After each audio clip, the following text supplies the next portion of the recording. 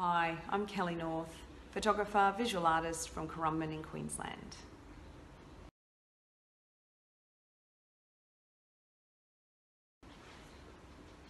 Figurative, evocative,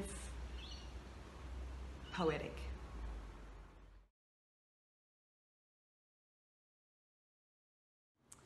Everywhere, but mainly it's women and the landscape.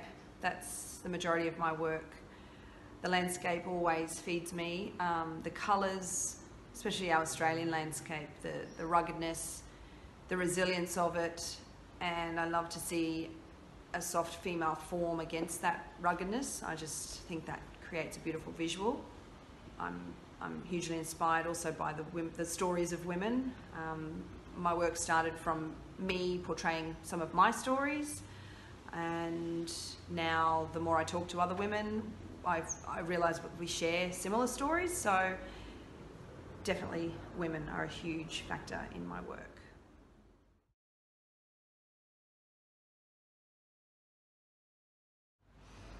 I am a self-portrait artist, and I chose to go down that path for many reasons. One of the main ones is ease and flexibility. My family and we camp a lot and travel when we can, so I don't always have access to models. I used to dance, so that's helpful, I realised, because I can jump and move and twist myself into certain positions still. So I tend to do that. And I also love the solitary nature of working alone, and I like the whole process from being, immersing in the water or being in the dirt to the post-production process. And yeah, that feeds me. I love that whole circular process.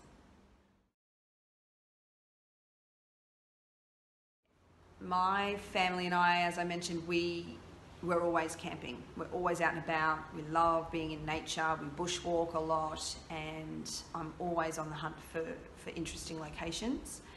You can't go wrong really where we live. You've got the beach, you've got the hinterland. So yeah, I'm just looking for interesting places to shoot. And sometimes I'll shoot the background plate when I'm out and about, and sometimes I'll take my backpack with costume and all props and things that I need, and I'll do it on location. This is my studio. Welcome. It's based out of my converted garage. It's where I do some of my shoots. Most of my work's done on location, but when I'm working on a composited image, I'll shoot all the elements I need in here. Let's take a look.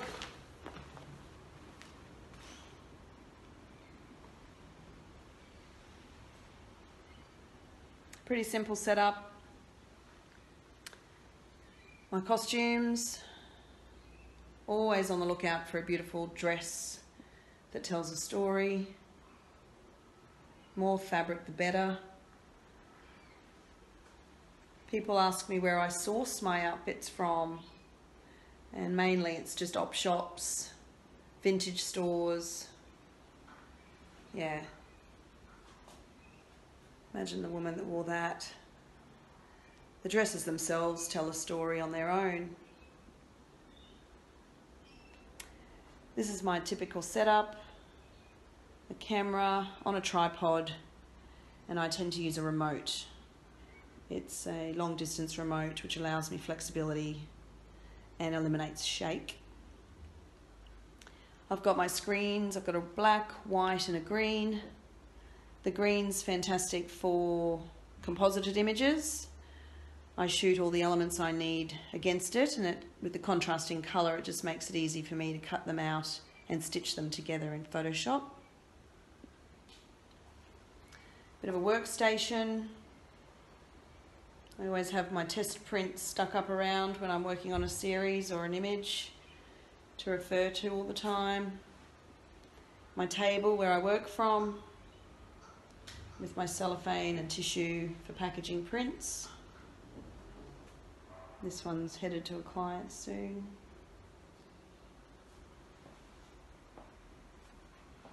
I try to keep it simple. Got a few lenses,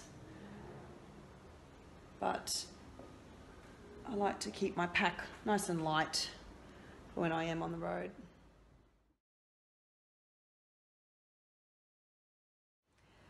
Yes, I do. I love Photoshop and Lightroom, again working very simply, and I also love my Wacom tablet. I chose to go down the Wacom tablet and pen path quite a few years ago now, and it just changed my life. I find it really easy to work with. It allows me a bit more fine detail work, and I can work almost like a painter. I can actually shade, add shadow, light, dark, and I can really get in there, and it feels less clunky than a mouse.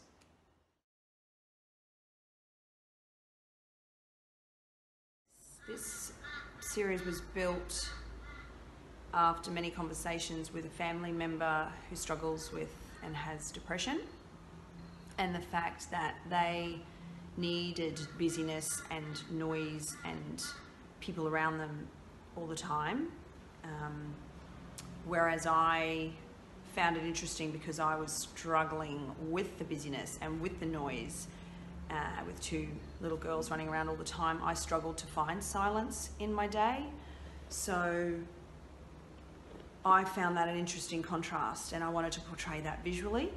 The way I did that was when we were traveling down south, I found a beautiful, eerie, dark waterhole, and part of the reason I wanted it to be in water was every time I do get away, I do jump into a body of water and I immerse myself, my ears, into the water, and it creates this beautiful, muffled, muted silence. You can hear what's going on around you, but it's really soft, and I find space in that. So that's what I did. I jumped in the water, I used some soft fabric, and the visual of the dark eeriness of the water itself and the softness of the fabrics and the female form, in a way, was able to take the viewer to either one side of silence or the other, the more they viewed it. And also it's special to me because it was a few pieces were chosen out of that series to be shown on the TV show The Block last year. So it was a real gift, and I was very proud and honoured to show those pieces in a gorgeous house in Melbourne, St Kilda. So yes, that was quite amazing.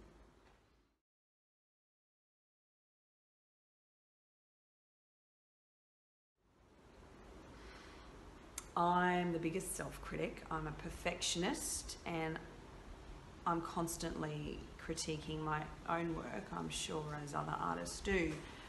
But I think I know I would do my work regardless of whether people liked it or not. I do my work because it's almost like a ritual that I do. I have to do it. I cannot live without doing it. I've found my thing, and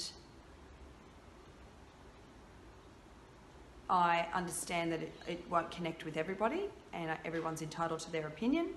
So when I do get criticism, hopefully it's constructive, so I can take it away, and I will, and I have taken it away and worked on it, so that in the end I'm hopefully bettering my work because of it.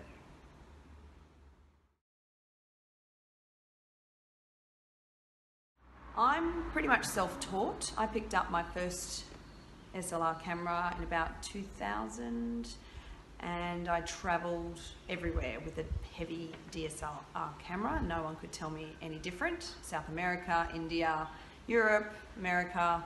I would always have this camera, the big heavy film camera, and I'm so thankful that I did, because some of the imagery I got is great, and I can blow it up larger than a point and shoot back in the day.